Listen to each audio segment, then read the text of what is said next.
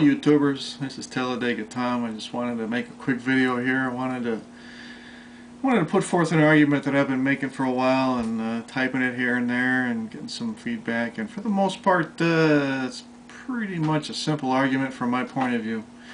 The Bible thumpers, they tend to not agree with me so much on this one, but I'm going to put it out there, let you see what you think, and leave your comments below if you like, and let's go from there.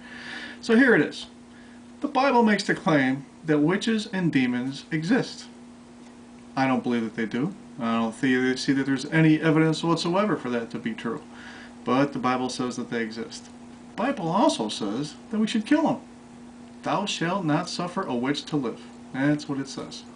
So people take that literal word and they run out and they accuse people of being a witch and kill them. Torture them, kill them, whatever. That happens daily. If you need to look at the newspapers, go ahead and look at the newspapers. What do you want, cat? Huh? Yeah, you're no witch. Come on up here. So, do witches exist? No. Do demons exist? No. Does my cat exist? Oh yeah, she exists. She's a good girl. Yeah. So, if they exist, I think the Bible thumpers ought to at least give us a good reason, or at least point out in the Bible.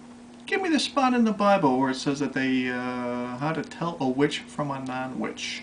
Where's the criteria? What is the procedure that lets us know who is and who is not a witch? Because if you're going to kill somebody, you at least ought to have some good evidence to who is and who isn't a witch.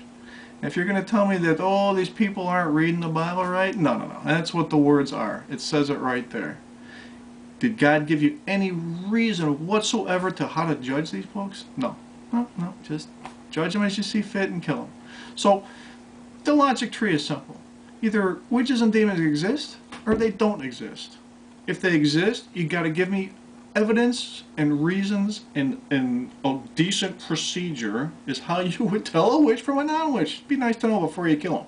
And if they don't exist, if you're going to admit that witches and demons don't exist, why are you perpetuating the myth?